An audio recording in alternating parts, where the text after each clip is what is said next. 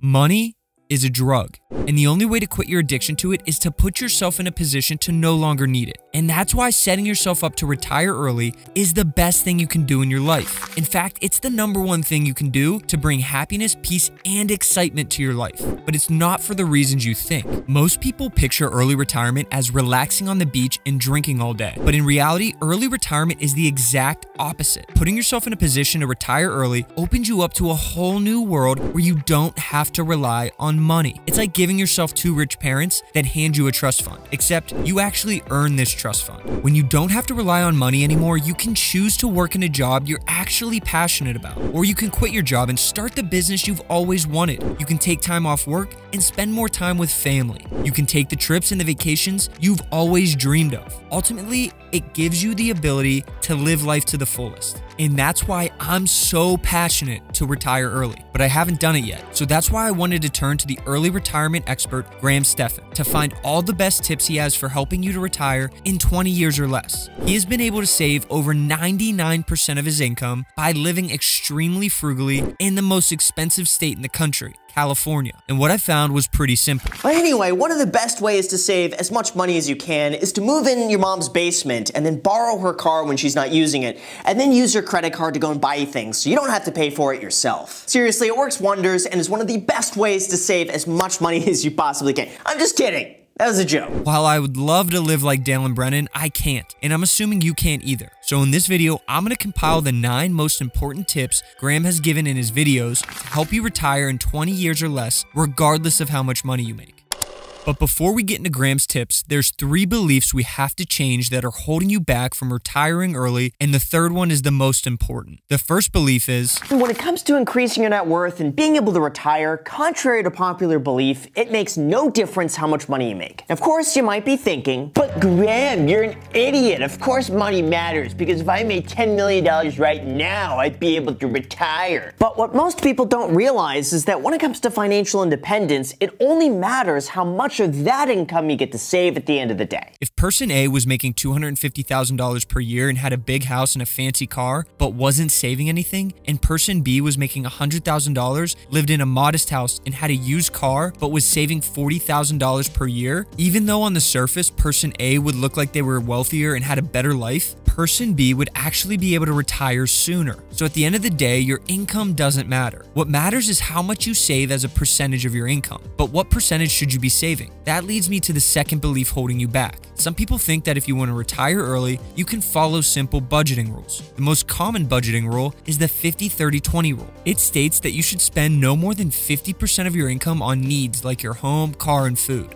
30% of your income on wants like entertainment and travel, and 20% on savings for retirement. And while this is a great place to get started, it's not enough to help you retire early. In fact, if you save and invest 20% of your income, it will take you around 37 years to retire off your investments. Like Graham said, your ability to retire early is directly correlated to the percentage of income you can save. So the guideline he tells his subscribers to follow is one where you could save 42% of your income. And if you can do this, you can retire in 20 years or less. Meaning if you're 25 right now, you don't have to wait until you're 60, 65, or 70 to retire. You could retire at 45 years old. Now, before you think Graham is insane for suggesting you save 42% of your income, let's talk about the third belief holding you back. People think that you won't enjoy your life when you're saving money. That's not true. In 2023, I was able to save 50% of my income, and I did that by implementing these 9 tips, and I promise you, I still went out with my friends, went on dates, took vacations, and enjoyed every bit of the year. When you implement them, you'll actually learn how to save money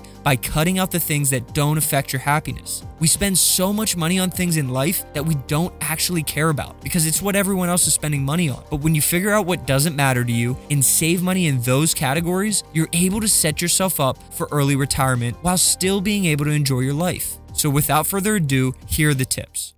The first thing we have to do in order to save 42% of our income is shift from being a spender to being a saver. And that's where the first 3 tips come in handy. And these 3 tips will give you the ability to follow the 6 steps that come after this. There are a few things that savers do that spenders don't do. The first thing savers do is obvious. If you've ever gone on a diet, you would understand. When you go on a diet, you figure out how many calories you can eat in a day to achieve your goal. You then budget your calories into a certain amount of protein, carbs, and fat. You plan your meals so that by the end of the day, you've not exceeded your calorie intake and have gotten the right amounts of protein, carbs, and fat. Just like dieting, all savers do is budget. You need to know exactly where your money is going and how much money is going into and out of your account. Without it, it's kind of like you're throwing a dart blindfolded and hoping you don't poke an eye out. Plus, it's incredibly simple to do. Not poking an eye out. I meant budgeting. If you don't know where all your money's going, then you'll never know how to save it. It's as simple as taking your last month's expenses and writing them all down on a piece of paper and just reviewing it. You'll be shocked at some of the things you were spending money on that you never realized. The second thing savers do that spenders don't is something that the IRS figured out in 1935. They realized that if they would give Americans their full paycheck and then ask for the taxes at the end of the year, they were less likely to get paid the full amount they were owed. But once they started taking money out of your paycheck and giving you what was left over, they saw a large increase in tax revenue. And so, if you want to become a saver, you have to start treating your savings like the IRS treats taxes. And that would be the concept of paying yourself first. This runs with the philosophy that most people first spend their money on housing, transportation, food, entertainment, life, and then they save whatever's left over. But paying yourself first flips this around entirely. With this, you'll automatically pay yourself a certain amount right off the top, and then you'll get to freely spend whatever's left over. I mean, let's face it, the average person is not tracking what they make, aren't budgeting, and have no idea how much they spend.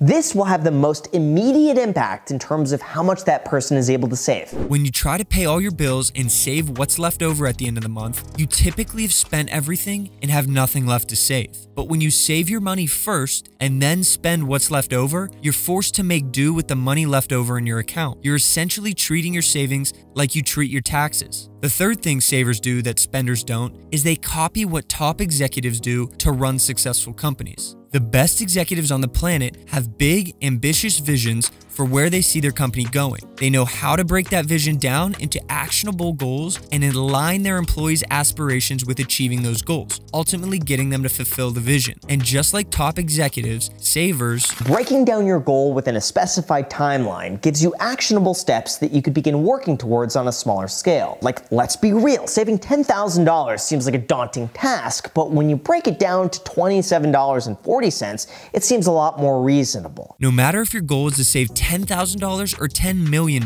if you don't break down your goal into monthly or weekly targets, you won't achieve it. Okay, so now you know what it takes to be a saver, and it's time to use these 3 tips to implement the next 6 steps. And we're going to start by taking our goal of saving 42% of our income and breaking it down into actionable steps by creating a new budget. To increase our savings, we have to decrease our spending. Duh. The easiest way to do this is to start where spending is the highest. Graham recommends only spending 20% of your income on your housing. In other words, if you're making $60,000 a year, you should spend no more than $1,000 a month on your housing, which might sound impossible, especially in some places like New York and California. So before you click off this video, just hear what Graham has to say. Now, the first is by doing what's called house hacking, and this is what's led me to own my home here in Los Angeles for $0 out of pocket, while still getting to live here for free. And if that sounds too good to be true, let me explain how it works and how I've done it. To start, house hacking is when you buy a multifamily property like a duplex, triplex, or fourplex, then you move into one of the units and rent out the others to cover your cost. You might also be able to do this with a single family home with a guest house, or be able to rent out a basement to cover your overhead. And typically when done right, the rental income from the other units should cover all of your overhead and expense of owning the building, and when that happens, essentially you got a free place to stay. Now, even Graham will admit, in 2024, housing prices are astronomical and he can't find any good deals. But if you break house hacking down into its most basic form, all house hacking is a side hustle, and the goal of doing it is to make enough money from it that you can cover the cost of your housing payment. So even if you can't house hack right now, what is a side job you can get that'll make you enough money to pay for your mortgage or rent? After your home, your next biggest expense is most likely your car. Graham recommends spending no more than 10% of your income on your car payment. So if you make $60,000 a year, once again, you should be spending no more than $500 per month on your car payment. Now, regardless of where you live, this one is definitely possible to do. The way you can do this is by following exactly what Graham has to say. I've also found a really interesting way to save on transportation, and that's by paying very close attention to the car I drive, and I'm going to call this one car hacking. And I know that sounds like super shady stuff, like car hacking. It's not. I know these are fairly specific one-off examples, but there are a lot of cars out there that you could buy for under market value that have already experienced the majority of their depreciation that you could pretty much drive for free without it losing much value. For example, many used cars reach this point after about 5 or 6 years that you could buy it at a good deal and then drive it without that car costing you a lot of money. When you buy a car that's 5 to 6 years old, it'll still be just as reliable as a new car, but the price will have decreased enough to make the monthly payment much lower than if you bought it new.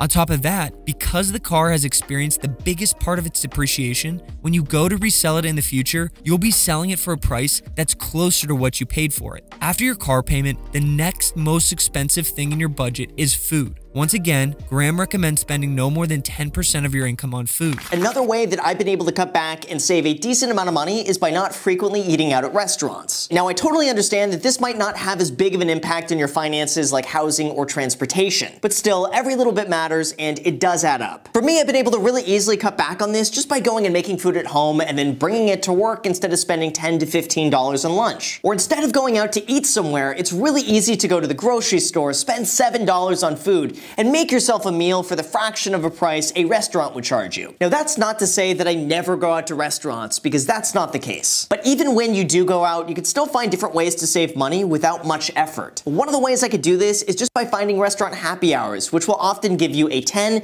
to 50% discount just by going a little earlier or a little later. It's the exact same food at the exact same place with the exact same experience, except maybe you show up at 5:30 instead of at 7 and you pay half the price. Another way to do this is that if all of your friends are going out to a big meal, but you don't feel like spending $40 on food, just go and order an appetizer instead. Usually those appetizers are just as filling, they're half the price, and you still get to enjoy a meal with all of your friends, except you're saving a lot of money. I think something as simple as meal prepping your lunches for the week is very practical. Not only will you eat healthier, but you'll save money. At the same time, it may sound a little odd to go out to dinner and just order an appetizer. I think it's most important to find what works for you and your life when it comes to this category. However, I've seen the biggest cause of overspending in this category be either eating out too much or door dashing. So those are two areas you should be focused on cutting back. After these expenses, you have to account for the little expenses like healthcare and utilities. Graham recommends you shouldn't spend more than 5% of your expenses on healthcare and 3% on your utilities and miscellaneous expenses. So through car hacking, house hacking, and eating food at home, you can decrease your biggest expenses. So to finish the rest of this budget, we have to turn to the next 3 tips. Americans on average spend $18,000 a year on things they don't need, and the average income in America is $60,000. So the average American is spending 30% on their wants. But Graham recommends that you should only be spending 10% on whatever you want. So how do we cut out that extra 20%? Well, we have to implement these next 3 tips. If you've ever made a purchase in your life that you ended up regretting, it was because you purchased it at the last minute on an impulse. So the first way to ensure you only spend 10% on this category is to decrease our impulse purchases. The first trick that I use is that if there's anything I'm looking to buy, I never buy it now, and instead I buy it tomorrow. Now this one is really just about cutting down on impulse purchases that you make without ever really realizing it. And this one is especially interesting once you start digging deeper. And this is because many studies have shown that shopping actually releases dopamine in the brain that brings about a sensation of happiness and well-being. And if we go even deeper down the rabbit hole, because this is what I was doing all last night, is researching the effects of shopping on the brain. Don't ask me why, I found this stuff interesting, but here we go. This is the best part about all of this, is that they found the real dopamine hit doesn't come from actually buying the item that you're going out to get. Instead, it comes from the anticipation of buying the item itself. From this, we could basically conclude that buying something won't necessarily give you that fun excitement that you're looking for. And you can get all of the same enjoyment from shopping if you just don't actually buy anything and if you just window shop instead. And that happens to save you a lot of money. So if you just wait 24 hours before buying what you want, you can decrease your impulse purchases. But this alone won't help you decrease your free spending by 20%. The best trick for decreasing how much we spend is to change the way we look at spending money. To think to yourself, how many hours will I have to work to pay for it? So if you're making $20 an hour and you decide to drop $60 on dinner, in a way that dinner is costing you 3 hours of your time to pay for it. Or going and spending $20 on your lunch break is basically the equivalent of you working an extra hour just to pay for it. Given that, it's really vital that we spend our money on the things that are most important to us. And since our time is such a limited resource, we shouldn't waste our time working for things that don't bring us long-term value. And sometimes when you consider how long you're going to have to work to pay for something that you might not actually use, it really makes you reconsider whether or not that thing is worth buying in the first place. Just take a few minutes to calculate how much you make an hour and start to look at all your purchases in terms of how many hours it costs to pay for it. It will give you a whole new perspective on how much money you're spending. But ultimately, when you only have 10% of your income to spend on what you want, you have to decide what's worth spending money on and what's not. And to do this, you have to look at the dollar to fund ratio. To me, financial minimalism really supports the notion that it's okay to spend money on something and enjoy yourself, as long as that something brings you the equivalent amount of value as what you spend on it, and as long as you couldn't get a better value for that spending elsewhere. Think of it almost like a dollar to fund ratio. How much enjoyment can you get out of every dollar, and where would it be its best use? Much like you would invest your money to get the best return possible, and then balancing that out with the risk it takes to get the money, the dollar to fund ratio is how much enjoyment you would get from something versus how much that something actually costs. For example, for me, I get a lot more enjoyment out of spending $100 on a fun night out with friends than buying $100 worth of clothes. So if you can follow these 3 tips, you can get your free spending down to 10%. And just like that, you've accounted for everything you need with 42% left to save. But remember, savers pay themselves first. So every time you get paid, make sure to flip this budget around. Save 42% first and then spend what's left over.